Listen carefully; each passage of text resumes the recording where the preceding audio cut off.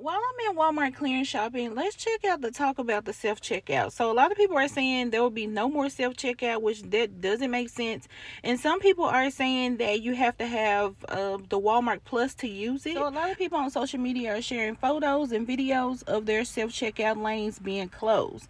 So if you have to be a Walmart Plus member, that's what, $12.99 or $13.99. Now I have the Walmart Plus because I get a lot of groceries delivered, so it's very beneficial to me. But to charge someone $12.99 a month, or I think you can save a little money and do it yearly, I think that is crazy. I know a lot of Walmart employees follow me, so I said I was gonna post about it and ask y'all. So if y'all know anything about it, if you're a Walmart employee, let us know in the comments. Now my checkout lanes are still open, nothing out of the ordinary. Now some people are also saying that it could be due to theft.